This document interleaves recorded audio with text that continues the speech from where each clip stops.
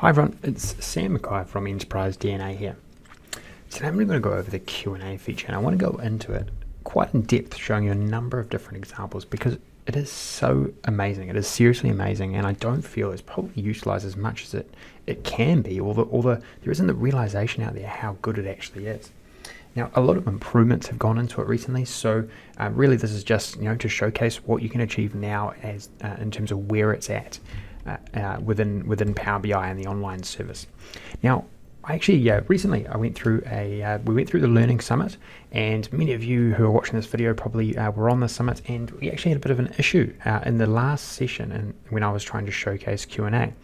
And that was because at the time, and I don't know if this is a recent change or not, but I was showcasing row level security, and I was trying to then jump in and showcase the Q&A, and I didn't realize that when you have row level security on inside of your reports, the Q&A doesn't actually work. So it's not something that I've actually combined in any real world scenario myself, so I didn't actually realize at the time, but was made aware of it later on during that session. Now, this is just an opportunity to pick up where we left off really at that time, and to actually really spend a bit of time showcasing the Q&A, because, as I say, there's so much you can do there. Now, we've got a pretty detailed report here, and I always say with Q&A, the key thing to note is that Q&A will just not work if your model is not built well. So that's really the key. That's really one of the keys to actually get it working well, and there's just no way around it. It's not smart enough to just be able to read your data and just know stuff. You need to name things well. You need to have good measures that are also named well, that are calculations are optimized, etc., etc. But it is amazing. Once you do that, it's amazing what you can achieve. Now, it is kind of, I am sort of debating around like how do you actually utilize the dashboards now, because there's so many features inside of just the reports. Why even use dashboards? And so what I've been playing around with is, as I actually feel, and this is some of my latest thinking, I actually feel that the Q&A is basically the key part of a dashboard now.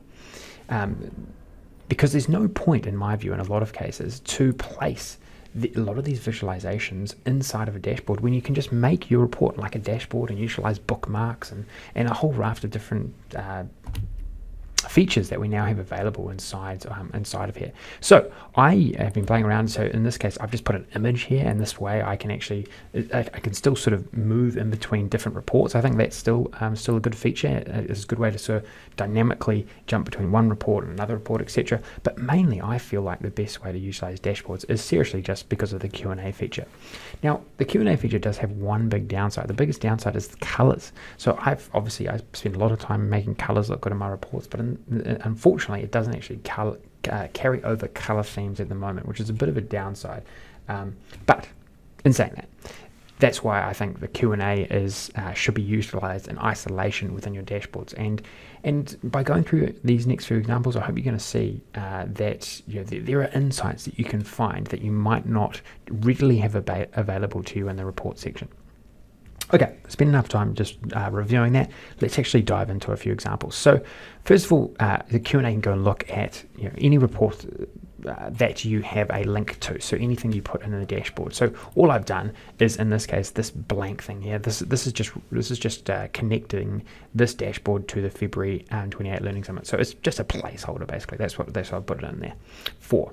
Okay, so you can do things like this, right? You can go show total sales by, say, customer name. So we can write simple things like this, right, and very, very quickly get answers. And now the key thing, a thing to note, right, is, and I actually hear this quite often, is that the Q&A doesn't work with measures that are in measure tables. Well, to be honest, this is completely wrong, and I have no idea why people say this.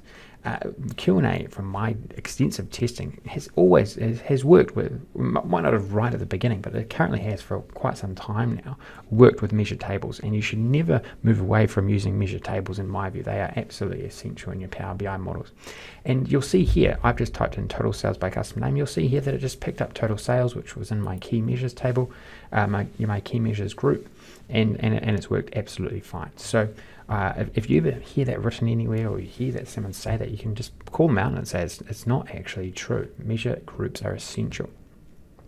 So we can get simple things like this, but we can go even further, right? We can go and watch this right hand side when I actually do this, because what I can do is I can actually add way other measures. I can create any visualization. Basically, all I've got to do is write it out and write it out in an intuitive way. So I'm going to show total sales by hour, show total sales and total profits by city name in this case.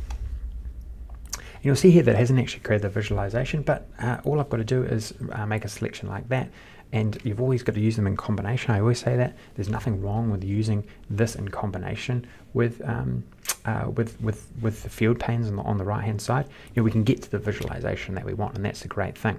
And what's interesting to note and why this is useful is that this visualization, I didn't even have this in the report, right? And so if a consumer actually wanted to see this inside, well, this is how they can find it. They don't need to be able get you to go into the report and change it around. You can actually just create it for them in the Q&A as simply as this. Now, I want to show you that you can get incredibly advanced in the Q&A, right? Incredibly advanced. And I'm going to show you in an example based on what I showcased during the Learning Summit. So in the Learning Summit, we had I went through quite a complex example of a customer segmentation. And the formulas that go into this are quite advanced. So as you can see here, I won't run through it, but this is an advanced formula. I mean, this is sort of getting up there in terms of advanced DAX, etc. But check out, we can actually call these formulas inside of the Q&A and pull out visualizations exactly like we have inside of our Power BI reports. Even with these really advanced formulas, the internal engine inside of Power BI Online, you've got to remember this is web-based, is actually going through and doing these calculations based on DAX. It's absolutely incredible. So what I can do here is I can go show profits by custom grouping. So this is the name of the measure. So I've named all my measures quite effectively, right? So profits, actually I got to type that out, right? Profits by custom grouping versus margins by custom grouping per customer as scatter charts with legend customer grouping. So as I was typing that out, I see here that it hasn't actually created it exactly, and so I just got to keep typing around and playing with it and making sure that it actually, well, this is why it's not because I've typed it in wrong here, unfortunately. So this is actually custom grouping. So let's see if that fixes that. Okay, so that's worked better. And then I've typed in this wrong as well. So you'll see here that I just sort of play around, right? I play around. You can see that it wasn't actually picking on the right hand side. It wasn't actually picking up the correct elements or correct filters and measures, etc. Because I was typing them in wrong. But when I type them in right, all of this, right? This is basically reflecting that really intensive calculation of customer segmentation. Well, I was able to recreate it. Just by referencing the measures and the correct filters inside of Q&A. It's amazing, right? And you'll see here that it's gone and picked up on the right hand side here, it's picked up the segmentation formulas, done it all virtually. Incredible stuff. Okay, so that's another example, and so this is really showcasing how far you can take it. Now, I'll show you. I want to show you the other thing, how you can create or get information really quickly, right? Really quickly that you also might not be in your report, and you might want to be able to sort of download it or get it into a format that you can showcase on a big screen or something like that. So I can go and say something like show as table, show in a table total sales, total profits, total profit margins per customer in year 2017. And that hasn't worked out, so I need to go where year is 2017, I believe. That's right. Okay. So total sales, total profits. I need to turn it to total profits per customer. Great. Okay, so it's added another element in there that I probably don't need, so I can actually come along there and X it out. But if you have a look at that, check this out. we were able to very quickly get this into a table, and we can change the sorting of it, etc., etc. So interestingly enough, this actually again was not in my report. I didn't put it in my report that I spent a lot of time creating, and so on the fly you could be in a meeting and you could generate this sort of insight in Q&A. You could say pin it to your dashboard, and then you're away. You've got another insight that you can always quickly go and back and refer to. It's in your dashboard, and it just might be insights like this that just don't exist inside of your current reports. And again, so the measures were just very neatly organized across all my different measure groups, and I was able to just call upon them and put them into any visualization that I wanted, basically. Now, you will run into a few times where it might not work out exactly how you think, in terms of the visualization you're getting. There might be wrong filters placed on, especially around dates, etc. But all I would say is that I wouldn't be too worried about it. If you've set up your model well, you can easily go and use in combination, all the different selections you can make on the right hand side, bring them in, change them around, so you can always get to the result, right? You can always get to it. And it's just a matter of sort of trial and error. But honestly, it's gotten it's very, very effective, the Q&A, right? And I can really see applications for it now, where in the past maybe not so much. But this is really sort of for ad hoc analysis, being able to reach back into very unique and specific things that you might not have in your reports, and you can throw them on a dashboard, and then they're going to be in your meeting. They're going to be there in a way that you can reference down the track. And the future, I believe, is very, very exciting. I feel like the Q&A is I truly believe the Q&A is going to be able to be called via Cortana, so voice activated. And I also feel that this could be integrated into a lot of the Microsoft tools, especially Outlook.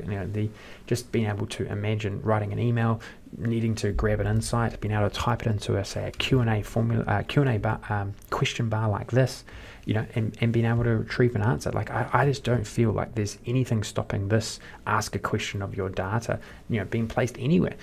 Everything's cloud. It could basically just go anywhere on any cloud Office 365 tool, right? So it's very, very exciting what is what is possible there. Okay, so this has gone on quite a long time, but I did want to cover a bit because I missed it in the Learning Summit, and it's so exciting what can be achieved in here. I mean, I'm just a huge, huge fan of Q&A.